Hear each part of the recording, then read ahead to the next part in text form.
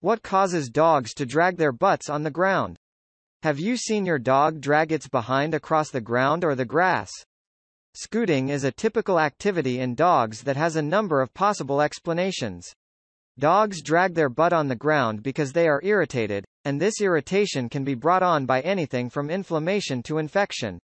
The following are the most typical causes of canine anus irritation: the anal glands issues, excessive fecal waste, tapeworms and allergies. And while it's not pleasant to watch your dog drag their butt across your carpet, it's crucial not to penalize them because they're doing it out of discomfort. It can be challenging to identify the source of the irritation, but once you do, you'll be able to ease their suffering and stop them from scooting.